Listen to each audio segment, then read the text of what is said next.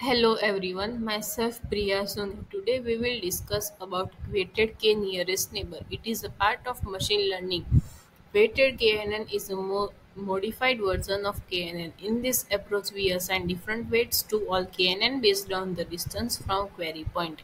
In this dataset, the red label indicates class 0 point and the green label indicates the class 1 point. Consider the white point as a query point.